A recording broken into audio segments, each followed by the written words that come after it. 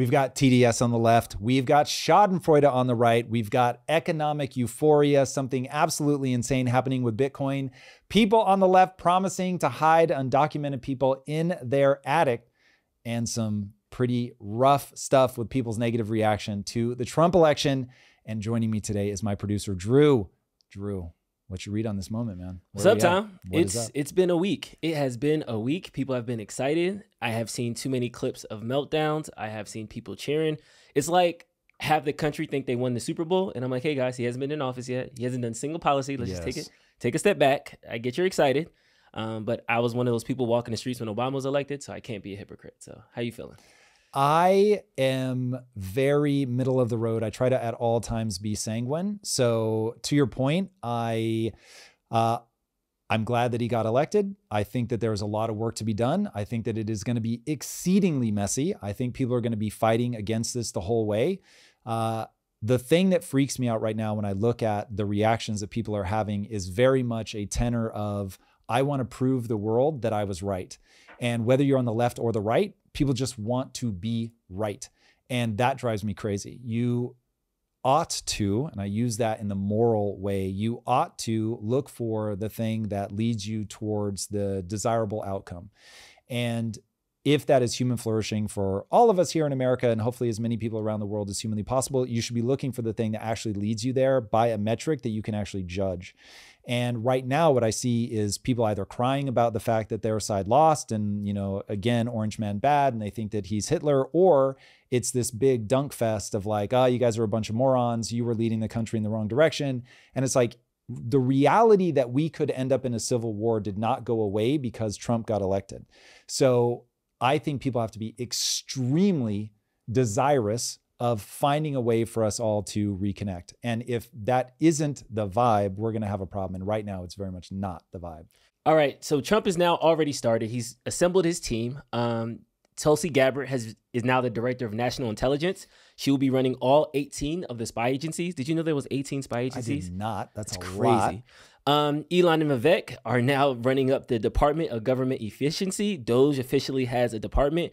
RFK still missing from the headlines, but I seen your tweet with Elizabeth Warren. You already have kind of a take on the Department of Government Efficiency. What do you think of these appointments so far and how Trump is assembling his government? I could not be more excited about Elon and Vivek working together. Now, I obviously am wildly biased towards entrepreneurs, but that's from somebody that's had to do it. And I'm not a natural born entrepreneur, so I had to learn to do all these things. So I know what it takes to become good at this thing. And what you have to do, one of the things that an entrepreneur has to get good at is capital allocation. You have to be efficient with where you deploy money, where you deploy human resources. And so I think you have two of the greatest living entrepreneurs right now. Elon is the greatest entrepreneur, bar none. And when I see people respond negatively to that, that's where I get crazy. When you look at how difficult what those two guys have done individually, you roll them up together, it is absolutely absurd. Like anybody, you can dislike them, that's fine.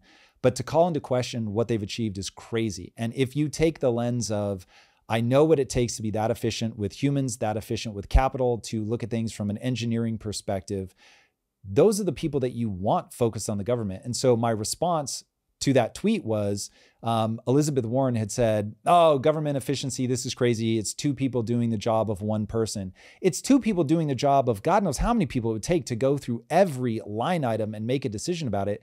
It's literal lunacy to look at that. In fact, it's not lunacy. It is partisan hackery. It is somebody who wants to take control of the frame of reference of what's happening here, to tell people, okay, I may not be able to control what you're looking at, but I want to control what you see. And what I want you to see is that this is the job of one person. Two people are doing it. It's already inefficient from the jump. So no matter what they do, this is going to be bad.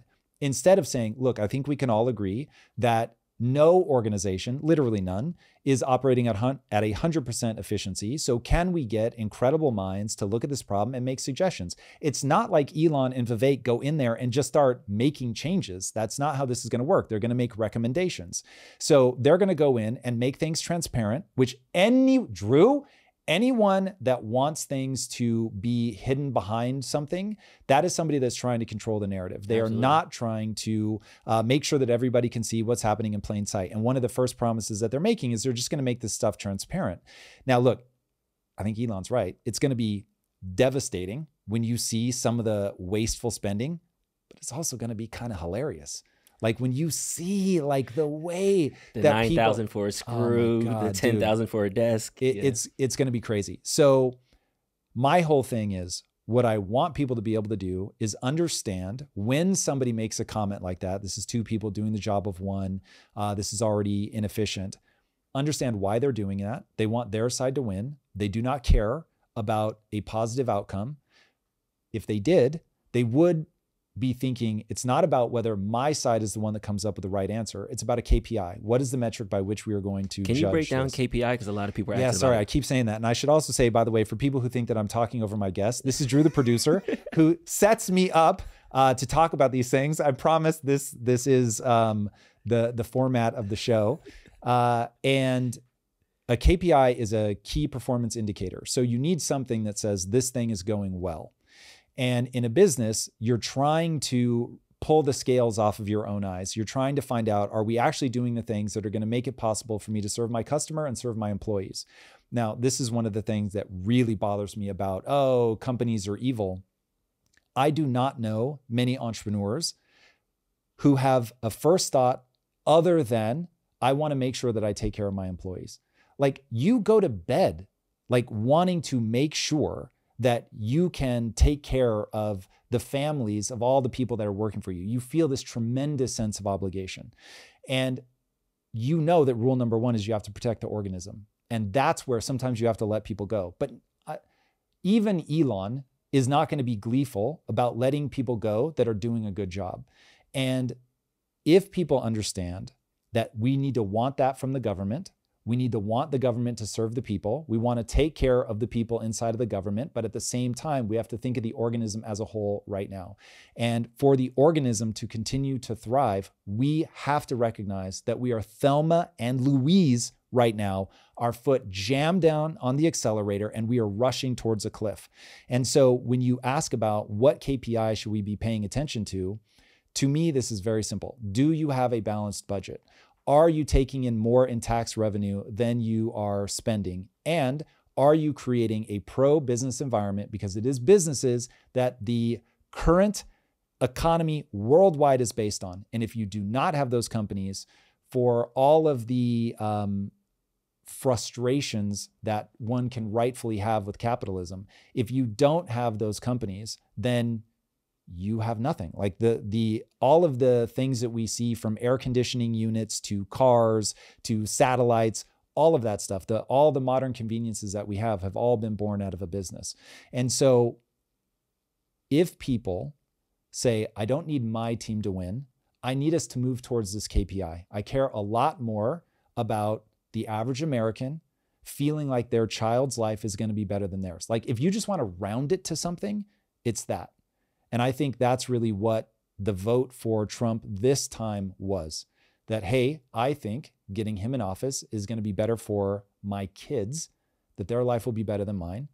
And if we can document that KPI, like turn that into a number, then we can steer towards it. But right now, that isn't the goal. The goal is my team good, your team bad. And that's a great metric to kind of put it, because I think a lot of times we get caught up in political speak of the unemployment is down, groceries are this, gas prices, and we're kind of using these artificial numbers on the timeline, but we're not actually thinking about the sentiment of actual Americans every day, day to day. In the 90s, I had one job, I could buy a house, I could have 3 kids. In 2020, I have 2 jobs and I Uber on the weekends, and I'm still trying to figure out how to get out of it. And although unemployment is at its lowest in history and the economy is the highest the stock market has ever been, there are still Americans who are crying in their cars on TikTok. We see it every day. They're not feel like they're getting ahead. And that brings me to our What If All His tweet, which I do have to kind of give the disclaimer. I will look through the WHO numbers. This is from What If All His. Shout out to him, friend of the show. Apparently 3,000 people have taken their lives due to the election. 3,000 people have committed suicides due to the election. Again, that number was fact checked and it was brought down to in the 1500s, and they can't actually say it was directly related to Trump. But I will have to shout out the 4B movement, which is the women that you see shaving their head, vowing abstinence, saying they're divorcing their husbands. They're making a societal move because of the results of this election. And we even had one guy do a murder-suicide, killed 4 of his kids, 3 of his kids and his wife, and he went on an anti-Trump raid the day before the election. So it was one of these things that people are actually, whether they're excited that their new person is in or they're so devastated that they're going to a point of murder and suicide, people are hurting. So what do you say to the people that are in this middle emotional storm where their team might have won and they're excited and they're dunking on people and they're making fun of other people's misery, or on the other side where people are so sad they're literally thinking about taking their own lives? I have seen you literally talk somebody off a ledge midstream. So how do you talk to those people who are really struggling in this moment? Okay, so big question. So first, if I'm trying to talk somebody away from a move like that, I'm immediately going to go to, you're having a biological experience. The reason that I want to ground them in that is we all live inside the matrix. The matrix is our own brain. So even if this really is real world and it's not matrix code, the analogy of the matrix is perfect for the reality of your brain.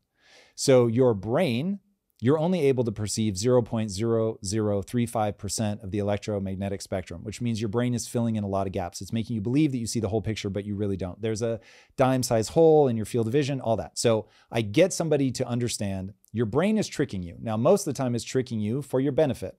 But right now, your brain is tricking you to the negative, and it's making you believe that you will never be happy again. And if you truly we're never going to be happy again, I understand why somebody would take their own life. Nobody wants to live in that misery. So you have to get them to anchor on that first. And I want people to understand that when you're in that state, you are quite literally mentally unwell. And just as if you had a knee problem, you would go get the knee problem fixed at a biological level, you want to get that under control from a biological standpoint. Now, hopefully there are interventions that you can do that stop shy of drugs, but hey, if that's where we got to go to rebalance, to get equilibrium, then let's go there. So that's legitimately where I start. Now, for somebody that's really deeply distressed about this, just keep in mind that more or less, no matter who gets into office, you still control your destiny. I think there's a reason to be thoughtful about who you put in office. I cared very much about who won this election, but I also know not to trust myself in that I have a worldview. I'm going to stand up for what I believe. I'm going to say what I believe. But if somebody said, hey, Tom, here's a magic wand, and if you wave this magic wand, everyone will do what you tell them to do, I would say that would be the worst thing I can imagine for ensuring that human civilization thrives moving forward. Because the reality is, everybody's blind to something. And the very thing I want is friction between ideas.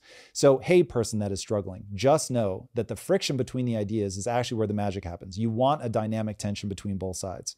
And if you can understand you still control your destiny, it's probably good that we have this friction. The other side won right now. You do want to ask yourself, why? Is there something that you're missing? What is it that they see? Steel manning the other side, making a case for them, I think is really compelling to better understand your own position about why you think what you think. Okay, when you do that, now you're going to get a really clear sense of what you believe because you really understand the other side.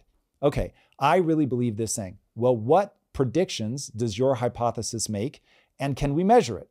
So now it's like, you don't have to worry about railing against the other team. You can start focusing on policies and outcomes. Policies and outcomes. Okay, so what's the policy? What's the outcome that they're predicting from this? And then did that policy yield that outcome, yes or no? If yes, does it, and it's a positive thing, it's the thing you wanted, do you care that it didn't come from your side? And if you care that it didn't come from your side, now you've got your finger on, that's a you problem. Because now you're saying, I actually don't care about the outcome. I care about it being my team that came up with this idea. Now, dude, most people live there. So this really is where most people are stuck. They just need it to be their idea. They just need it to be their team because they are driven by invisible goals, invisible markers of self-esteem that they've never even pulled into their conscious mind. And so they're going to steer by, did people do my idea? Did they validate me? Did my team win? Am I validated because I was on the right team? Okay, that's where a lot of people are stuck.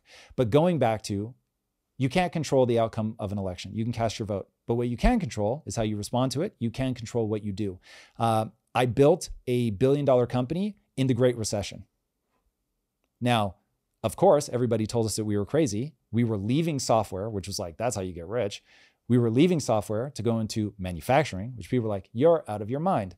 But we had an outcome in mind. We wanted to end metabolic disease. That felt worth pursuing, even if we failed, right? You know, my question, if I've never said it to the audience before, the right question to ask yourself in a turbulent moment like this is, what would I do and love every day, even if I were failing? Go pursue that thing, right? So no matter who's president, you're going to be able to pursue that thing that you really believe in. And so if you can get people to orient around the things that they control, that they can contribute to other people and make other people's lives better, that they can actually measure KPIs and go, this is the thing that I care about. Are we actually moving towards that? And if we're not, cool, then you talk about that and you say these policies are not moving us towards human flourishing or whatever their thing is. And it becomes a call and response game. This is what won. This is where it's taking us. This is what I want. This is how I think we get there. And you can argue over those things. And it becomes the friction that I was saying we should want, where it's like, this is where they're going, but this is what I think they should be doing. If you can orient people around that package, they're going to feel positive because they'll feel like they've got enough that they can control, that they can keep moving forward. They've got a metric by which they can judge success. And it doesn't matter what team they're on because we all just want to get to the same place. I love that. It reminds me of a saying that one of my old managers gave me, that E plus R equals O. You can't control the E, which is the event. You can't control the O, which is the outcome, but you can control the R, which is your response. So you should always kind of ground your response no matter what events or outcomes happens. Which bring me to a tangent. I've seen a lot of discourse about people saying they're cutting off family members. They're not going home for the holidays because of this election. Please, please, please. I'll say these in all three cameras. Donald Trump, Kamala, whatever side you on, I promise you, if you are out on the street, they won't take you in, but your family may. So please don't cut off your family because you think somebody that lives 3,000 miles away, that lives in a big white house is on your side. That's just my other tangent. We have this Piers Morgan clip, which shows how some people are reacting to Trump and how some people are deciding to fight back. Could we cue that YouTube one up? And I've got news for our friends at the Bulwark podcast. That strategy will not include indulging this bizarre Anne Frank fantasy. Mobilize the resistance, and I think it will be the resistance. I'm prepared to put undocumented people in my attic. I call BS on that. I'm sorry. As a son of immigrants, and I have some illegal cousins that are roaming this country right now, I don't even want them in my attic, let alone a stranger from Piers Morgan is going to happily open their doors to them. I call BS and virtue signaling. How do you feel about this? Okay, so one, I really tried to find that clip that he's pulling that from because I want to see the full context. So just because it drives me crazy when people pull stuff out of context, reacting to the part that I can see, it is absurd in, not that he would take them in, because from his worldview, like if you really believe Trump is Hitler, that this is that moment that you told yourself, Drew, I would be the one that took Anne Frank in. He's like, hey, I've got a chance to prove it, and maybe he really will. The way that it would play out, though, is all of a sudden he'd realize, oh, there's no SS at my door. I don't need to hide this person. There is a process that people go through. They came into the country illegally. The Donald Trump's ICE is going through this procedure, this policy, and you can debate that policy. You can push back on that, but putting people in your house is, one, not going to solve the problem. And two, I think people are very quickly going to realize that this is the worldview that they have concocted, that this is a moment that has to be resisted massively. It isn't accurate, that there's no point at which the rubber meets the road on this. Now, the interesting thing is, it is possible that the world he wants to live in is one where there are no borders whatsoever, that people can flood into the country as they should, that we have a moral obligation to welcome those people in which case he really is right. And so with that, I become baffled because I think people have to build their worldview. One, they have to understand that their worldview is constructed, that it's based on a set of beliefs and values. And so those beliefs and values make predictions, and you can run his predictions. So he has a prediction. For that to make sense, he must believe the following. You have a moral obligation to welcome anybody in from wherever for whatever reason and just let them into the country. And history will show you that if people don't assimilate, the culture collapses. And at the risk of being a cliche and talking about the fall of the Roman Empire, you don't have to look very far to realize that what keeps a country going is not the letter of the law. It's the fact that people believe in the letter of the law. And so to look at what America has accomplished, to become the most prosperous, to become the most equal nation on planet Earth, and to think, oh, the culture that gave birth to this is so rotten that we should let it be absolutely obliterated, to me just doesn't make any sense. It's like Matt really wrote a book called The Rational Optimist. He said you cannot look backwards at whatever 50,000 years of forward progress and go, tomorrow's going to be worse. And that was always a very anchoring idea for me, that you can't look at the history of this nation, which went from slavery to having a black president, and go, oh, there's something so corrupt about this culture that it doesn't lead anywhere good, right? We started in a horrific place, genocide to get the country, followed by slavery, but yet there was ideals that were put in place that led us now to the point that we're at. And to look at all of that and go, oh, this is going to end somewhere bad, I think doesn't make any sense. Now, if we had 4 years of Donald Trump literally being Hitler, then okay. But you don't. You have him governing as a moderate. What does that mean, governing as a moderate? Because I think a lot of people, they see Trump with those Hitler headlines. They watch the same outlets that call Trump Hitler, that compares all his policies to Hitler-esque. I'm thinking of the Muslim ban. I'm thinking of the 8 countries that were on that list that they didn't want people in. And they do see, to your point, a through line of he's Hitler light. So what do you mean that he governs as a moderate? Okay, so first I think we have to define what Hitler actually did. The things that Hitler did were so insane. So first of all, he had what were known as the brown shirts, and they went around and literally beat people up and stopped people from organizing and opposing their thing. So actual, just literal thugs roaming the streets.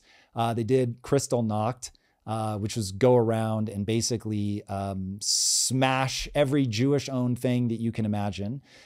They burned down, I forget the name of the building that they burned down, but they tried to blame it on in fact, I think it was burning that building down. And this is where I'm going to need What If Alt His to fact check me here. But they burn a building down, blame it on the opposition. And I think that's what triggered Kristallnacht, was they used that as the excuse to go in and smash everything. Because they're like, look what they did. I mean, and then obviously putting the Jews in ghettos and the gypsies and then exterminating them. I mean, it's just, come on. Donald Trump, compared to that, I think we can agree, is extremely moderate. Extremely moderate. So saying that we're going to restrict the people coming into the country, that we're going to put bans from different countries coming in, you may not like it, but compared to taking your own citizens, stripping them of everything, robbing them of all their belongings, blaming them for the woes of your country, which had nothing to do with them whatsoever and had everything to do with losing World War I. So when you start getting into the nitty gritty of what Hitler did, and you start watering that down by comparing it to somebody who went through the democratic process, and look, everybody's going to zoom in on January 6th. Happy to have that conversation, but to keep scope from getting crazy, use the democratic process, would talk very bombastically, but was not passing insane laws. When you look even at the border, when Trump exited and Biden came in, they made changes that were, I would say, far more radical than Trump wanting to build a wall. Like wanting to stop people from coming in feels way less radical to me than just letting anybody and everybody flood in. And so if people want to point out the policies that he did that they think are truly Hitlerian, not rhetoric, actual policies that he put in place that are truly Hitlerian, I'm happy to go one by one. But yeah, he was fiscally on par with everybody else, terrible in money printing, nothing crazy, some tax breaks, nothing crazy.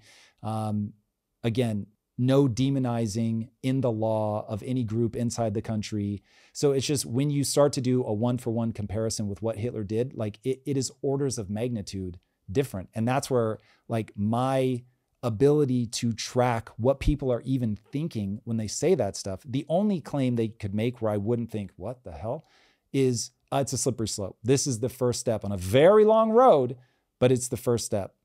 That you could sort of debate, but that he actually did things that are even remotely Hitlerian is insane. Copy that. Swinging the pendulum to the other side. I know my crypto bros are happy. I shouted you guys out on the last episode, and Bitcoin has only went up. The S&P hit a new high at 6,000. What the hell is going on with the markets, huh?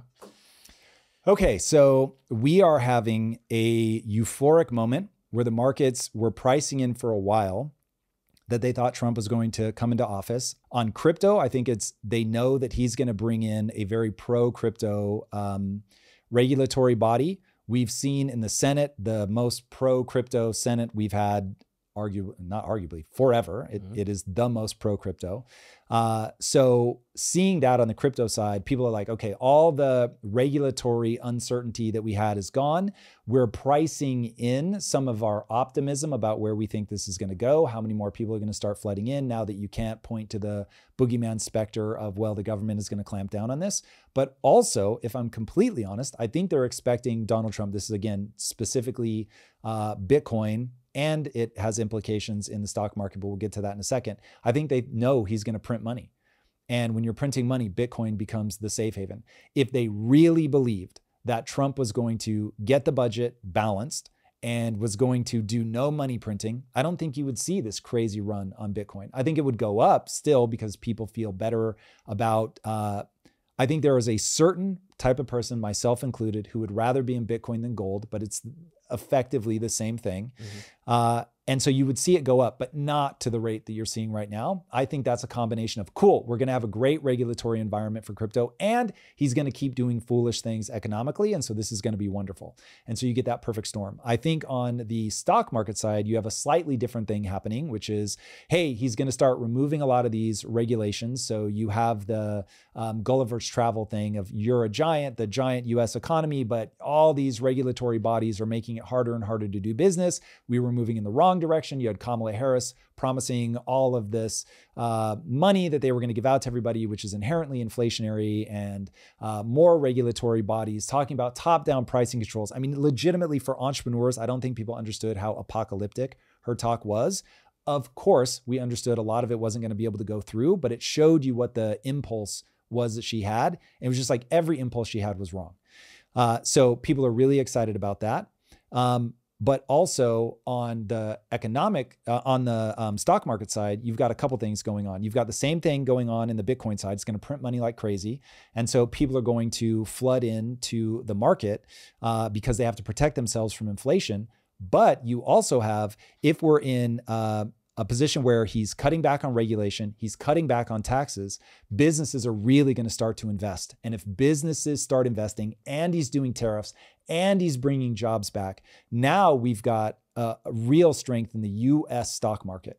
So I think some of what you see there, this is obviously multifactorial, but some of what you see there is people that were like, hey, I'm sort of hedging against where I think the US economy might be going, and I'm going out into places like China. China's now having a ton of trouble. He's doing a lot of signaling that he's going to make the dollar stronger, that he's going to make he's going to take a lot of the regulatory burden off, and that they believe he's still going to be money printing. It's like every signal that you could have on the positive and the negative side says get into the stock market, get into Bitcoin specifically more than crypto in general. And so you're just seeing that any pro-business sentiment is just a spark for people to say, okay, let's invest. What do you think about the proposal? I think Michael Saylor threw this out about a Bitcoin strategic reserve, the US government kind of owning like a block of Bitcoin. Just like I would love to see them have a currency that is backed by gold, I would love to see them either go all the way to backing the currency with gold. If I'm really honest, I'd rather see him back it with gold. I think even though I've got way more of my own personal money tied up in that, the government should be focused on things that are a little more tried and true if you're going to tie the dollar to it.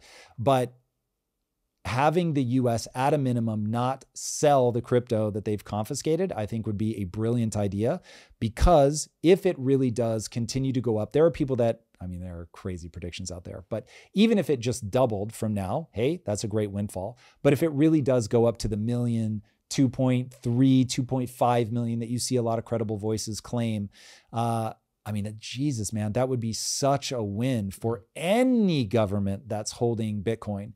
But I want to be very clear. Right now, Bitcoin is extremely volatile.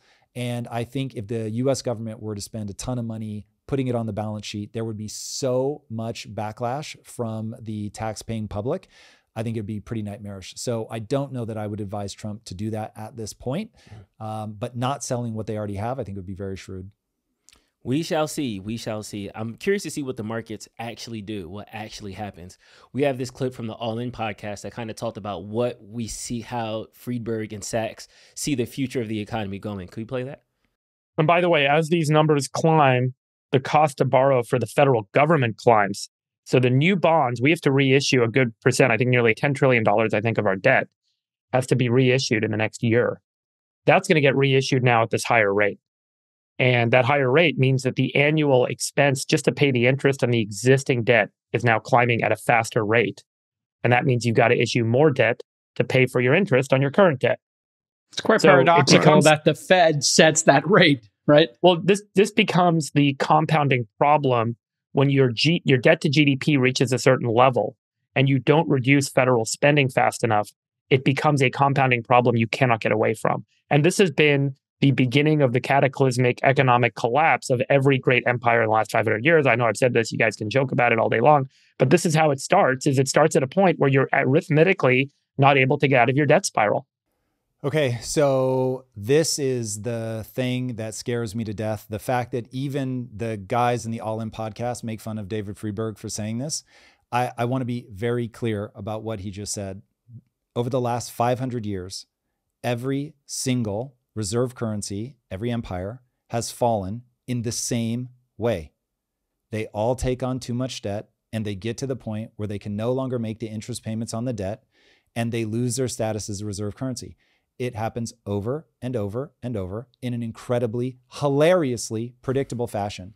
And because it happens so slowly, people will make fun of the people that say it over and over and over, that this is where we're headed.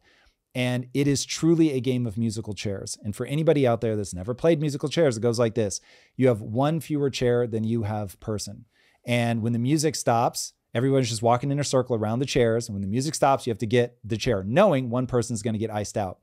Now I want you to imagine there are no chairs and you're walking in a circle. And when the music stops, you all fucking fall down. See, you're even laughing now. It's like, and am I saying it somewhat tongue in cheek? Kind of. But the reality is it's true. Everyone falls down. And oh my God. And it's like, boys and girls, if you're laughing because you don't think it will happen in your lifetime, guess what, fuckface? It's going to happen to your kids. Now, I don't even have kids and I'm worried about other people's kids. You don't escape it. The only thing you can do is get fiscally responsible. And what are people doing instead? They're laughing at people who keep pointing out, you can't keep doing this, because you can keep doing it for a while. And because you can do it for a while, everybody's like, I don't give a fuck. It's going to happen to somebody else.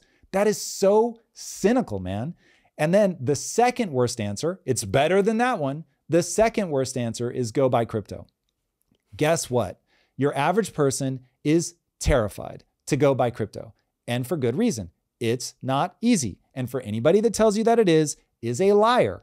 And so I'm just like, good Lord, I don't understand how people can be that jaded, that because they see a way out, they're just fine that everybody else is going to get nuked. Stop overspending. Stop overspending. You have to stop overspending. You have to stop stealing people's money through inflation. You have to stop overspending. You have to, how much do people freak out over healthcare for everybody? They freak out. Okay. Now I want you to imagine something far worse, which is you're going to let people lose all the money that they've saved. In fact, you've already trained them not to save any money. It's madness. And so you get into this death loop where people are not going to be able to retire because they have no money. You've got people working 3 jobs. You've got, guess what stat? Guess what stat brings down the life expectancy of this great nation of ours? GDP? Deaths of despair of men. Dude, because we are disenfranchising people as fast as we can by putting them in a situation where you can no longer just be a plumber and make a decent living and make things work, because inflation is happening so fast that you have to gamble to keep up with it. And the fact that, look, I love all my Bitcoin bros. I love you guys, but that is a shitty answer to tell people just get into Bitcoin. Dude, my mom is not going to fucking buy Bitcoin. So, and yes, I will take care of my mother, obviously. But how many people out there have moms? No one's looking after them. It's bananas, dude. The reason that this happens is because it is so complicated that everybody just thinks, well, it's not going to happen right now. And because it's not going to happen right now, I'm going to make fun of the guy that won't stop saying that it's going to happen eventually. Dude, that's so gnarly. That view on life is so dark and sinister. I can't be a part of it. Is there anything that the average guy can do? Because to your point, going into the stock market, gambling, throwing my life savings into crypto, risky. I'm looking at Great Britain. They lost their status, but I feel like they're doing good now. Is there a way we can kind of hide from this blowback, or do you think everybody's getting it? It's going to be like Greece, I think, is the last big one. Like, you're just going to get screwed and we're just going to have to deal with a period of hard times. History says people will not change until there is enough suffering for them to be so profoundly unhappy that they'll do anything, including accept that they're financially obliterated because they want the killing to stop. And this always ends in, not always, the majority of the time, it ends in bloodshed so catastrophically that people just say, yeah, fine, whatever. People owe me money. I don't care anymore. Zero me out. I'll start over. It's fine. I'm just too fatigued. Or just so many young men die that they're just like, well, there's nobody left to complain about it. That's literally how this plays out over and over and over and over. It need not. It need not. That's the thing that drives me crazy. But we are up against the architecture of the human mind. And the architecture of the human mind is, these are very complicated problems. It's easy to push it off into the future, not deal with it today. And we will only elect politicians that we think will make our lives better right now in this moment. But I think in many ways, the vote for Trump was a vote for somebody they think will do something about it. Now, I don't have any faith that Trump won't print a mega shit ton of money. So I think he's going to do a lot on there are 2 ways to balance your budget. Make more money, spend less. He's not going to do, I think, enough on the spend. In terms of government efficiency, I think he's going to do a lot. But that it's government entitlements. That's what's fucking us up. It's healthcare. It's not getting people to eat right. Like all that. Oh God, won't derail on that. That's way number 1. Spend less money. I don't think he's going to be great there. Make more money. I think he's going to be great. And I think that's where people voted. And they said, hey, when you were in office last time, things got a little better for me. So I'm hoping if I put you back in office, things are going to get a lot better. And that's the jubilant moment that we're in right now, is people are forgetting that hockey stick that is the debt. And they're just thinking, he's going to at least help us make more money. And he's going to help us secure the border. And he's going to make us a badass on the world stage again, which is something we've never talked about, but probably should. So I'm conflicted. I voted for him because I think he's going to make us more prosperous in terms of we will make more money. We will be more innovative. I think he's going to be trash on spending money because I think people will vote out the Republican Party if he cuts back on entitlements, which is the thing that's killing us. Damned if you do, damned if you don't. I did not vote for Trump, but I'm hoping he does something good because I'm stuck with him for the next 4 years. Brother, at least praise Jesus that that's your take.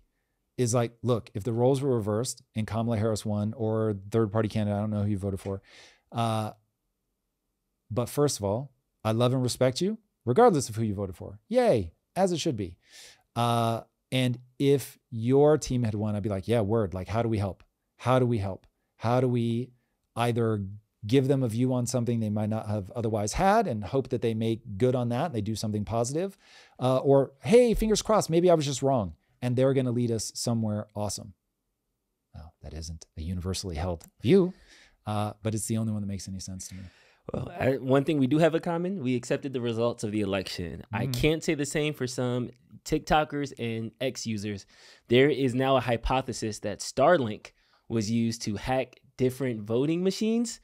I just think that it's amazing that 4 years ago, we all decided that we should accept the results of the election.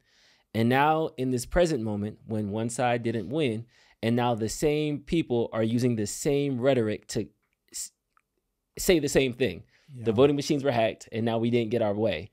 And in 2020, it was the Dominion voting machines. And in 2024, Starlink was used to hack the Dominion voting machines. I don't know if you've seen some of these stories, but it's kind of crazy. What's your take on it? My take is human's gonna human. So this was the most predictable reaction ever. I think everybody knows Trump would have thrown a fit if he hadn't won. True. And I also think we can all agree that if Trump had lost, he would have thrown a way bigger fit than the left is throwing now. And so credit where credit is due, despite the fact that you're going to see that, despite the fact that it may gain traction and people really might start ratcheting things up. As far as I can tell, Kamala Harris is going to do a peaceful transfer of power that that we would envy from 2020, because that was a shit show. But yeah, people are just like that. They legitimately are so trapped inside of their own worldview that they cannot fathom that the world just views things differently than they do. So we have this thing called dots inside of our company where we can all give each other dots. Now, I'll be the first to admit that we don't give each other enough critical dots, but setting that aside for a second, the idea behind a critical dot is that, oh, I didn't realize people felt that way about me. Whoa, that's weird. Now, if one person says that, let's say that I have a positive view of myself on something, and somebody says you're bad at that. Initially, I'm going to be like, well, that's weird. I'm really good at that. So the fact that they think I'm bad, that's weird. The second time it comes in, I'm like, huh, that's interesting. The third time it comes in, I'm like, this is officially a pattern. And so now it is entirely possible that I have the wrong view of myself. Now, the reason I'm so hungry to update my view of myself is whatever's true is true. If I really am bad at that thing, then now I've got an opportunity to improve that I did not have previously, because you cannot fill a cup that is already full. So if I believe I'm good at this thing, I'm not going to listen to you when you try to give me advice. I'm like, I'm already good at that. But if I'm open to, ooh, maybe I'm either not as good as I could be, or maybe I'm just full stop not good. And now that I know that, now I can seek instruction. Now I can practice. Now I can get better. But people's ego is built around being right. And that's what you're witnessing now. And this is my own take on the dumb voter problem. I really do think that there are some people that are too dumb to navigate the world well. But the problem is, I don't know that I'm not one of them. And so because I'm like, and by the way, it's going to be issue by issue. Like there are plenty of people that are brilliant in one area and absolutely radically stupid in another area. And so it's like, okay, well, if I'm a range of really good to really bad on 1,000 different line items that matter, now it's like, oh, you can't even like blanket say I'm good at this, that, or the other. So if you could just get people to lower their defenses in terms of their ego, to go, I bet I could improve on everything, and be open to that. Not so open, your mind falls out. You have to have a coherent sense of yourself, but looking for ways to get better and improve, we'd be in great shape. I know some people are never going to be able to do that. I just don't believe I should, or anybody should, be able to have dominion over dumb people. Full stop. All right, you ready for the lightning round? I'm ready. Let's do it. If you had a government position, where would you want it to be? Government efficiency. The one that was just created. Facts. Copy it. I would have thought you would have said like the Department of Commerce, Secretary of State. I feel like you could broker peace in the Middle East. Nothing that made me leave what I'm doing. Hell no. I was put on this earth to tell stories. The thing that I'm least known for, but that is my thing. And speaking of which, by the way, my most recent comic book just came out on Tapas. If you're not already reading it, all systems go is out, baby. Nice. So yeah, storytelling. I would not do anything that led me to give up this business. So that's one of the reasons I like that, is it's sort of outside the government. It's not an official head department. All right, I'm gonna push you on this. If I gave you the government budget, you're a single issue voter. If I put the government budget in front of you and said you had to slash some things, what would you slash? Okay, so first of all, if you really understand me, you already know the answer to that, which is I would want a team of rivals. So I would want to sit down with truly well-intentioned people. I would want to agree on KPIs. Where are we trying to go? What's the end state that we want? What are the KPIs that we believe indicate that we're actually going that way? And then I would want to debate it fiercely. Now, I am very comfortable in what Bush called the decider role. Perfectly happy to be the decider. But I want to be in a room with the smartest people who disagree with me in good faith, that will go to battle and say, this is what I think is true, and try to figure out from as many different angles as possible. So I would not want to be the sole decision maker. That would be a disaster. Love that. All right. Bitcoin hit 90,000. Do you see it hitting 100K next year? Yes, almost certainly. Almost certainly. Let me reach into the future. Some relatively small percentage of the entire universe of asset classes. I forget how much it is, like $80 trillion or something stupid like that. In fact, if you can fact check me, just say worldwide asset value. It's going to be something in the trillions. So if you take that, all real estate, art, equities, all of it. 454. Oh, way more. $454.4 trillion at the end of 2022. Okay, so you need a very small slice of that to go into Bitcoin for Bitcoin to like quintuple. I mean, literally a just tiny fraction.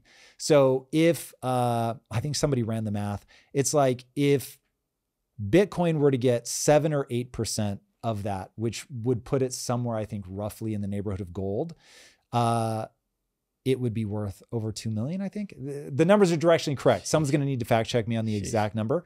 So if we're at 90,000 now, do we get to 150,000? Almost certainly. Do you get to 250,000? Probably. Does it get north of that? It certainly could. I think there's a very easy case to be made. And I think it goes like this. Right now, kids are being born and all they know is Bitcoin. All they know is that the stock tickers all show Bitcoin, that their friends care about the price of Bitcoin. They never knew that. I mean, I guess they hear about the fact that at some point people debated, was Bitcoin real? Was it not real? But to them, it's like, it won't even be Fortnite, but their Fortnite skin today matters as much to them as real clothes. And they think it's weird when their parents say, don't you want to spend that money on something real? They're like, what do you mean real? It doesn't compute. Of course it's real. Like that's where their friends see them. That's where they spend the vast majority of their time with their friends, is in the virtual world. I think people are going to be blindsided over the next 10 years, how much time people spend in a virtual world. Have you seen I know this is the lightning round, forgive me, but have you seen the Apple Vision Pro and how it can overlay a skin on your own house, apartment, whatever? And you can be like, show me my house in real time as if it were the 1950s. Show me my house in real time as if it were in the future, or a horror movie or whatever. And it just skins it instantly. You can open the fridge, grab things, and it's all seamlessly skinned. Dude, people do not understand. Every day the world's going to get more virtual. As the world gets more virtual, obviously people that grow up in that environment, it will be weird that you make a delineation between physical gold and virtual gold. I don't understand why you think one is better than the other. In fact, they'll be like, wait, I have to store the physical gold in my house? How do I even ship it? How do I move it? They pick one up. They're like, Jesus, this is so heavy. Like, what are you talking about? Whereas the virtual gold, they can just send anywhere. It's worth a fortune. They can store their money in it. It's way easier. It's harder for the government to seize. Not impossible. Don't get me started on that, but harder for sure. And so, yeah, this is where, all of a sudden everybody wants to think in short-term time horizons. It's like this one, if you just like play this game out, obviously it becomes, in the long term, kids just grow up with it. It will be a de facto thing in their arsenal of places to store value. You hear it first. Tom Bilyeu said Bitcoin's going to 2 million. So buy all the Tom Bitcoin. Did not say that. Don't you dare. FCC, this is not financial advice. Disclaimer. Exactly. When I get that lawsuit, guess who I'm sending in? That will be Drew doing the deposition. Disclaimer. Asterisk. See your attorney, see your tax guy, see your mom, whoever you need to talk to. We didn't do it. All right. It's fall season. I never asked you, do you like candy corn? I don't fuck with candy corn at all. Oh, yeah, okay. Not in the slightest. I'm so glad you said that. Candy corn? Yeah, that's like it's wax. It's a divisive thing. People are like, love candy corn. No, it's not okay. It's not okay. Yeah, I don't get It's not okay. Okay, follow up, black licorice. Yeah, it's the only thing people should eat. If it were healthy, I would probably make every meal black licorice. My tongue would be permanently stained black. I love it so much. I was heartbroken. Calvin and Hobbes, one of the greatest comics of all time. I was heartbroken when he likened black licorice to writhing maggots. I was devastated. In that moment, it was the first time I realized not everybody likes black licorice. I had no idea. How can you not like it? It's delicious. We had so many disagreements in the past. This one might have taken the cake. That's the one. This is the one that hurts you. You're like, I can get Trump fine. Trump's fine. But Licorice, absolutely not. Can't have it. That's the line in the sand. And last but not least, Mike Tyson is fighting Logan Paul this weekend. No, he's not, but he's fighting Jake Paul. I'm sorry, he's fighting Jake Paul. Yes. Sorry. I promise all white guys on YouTube aren't the same. I promise that. Take over time. Mike Tyson is fighting Jake Paul no, this come on, weekend. You got to leave that in. That was hilarious. So who do I think is going to win? Who do you think is going to win? Ooh.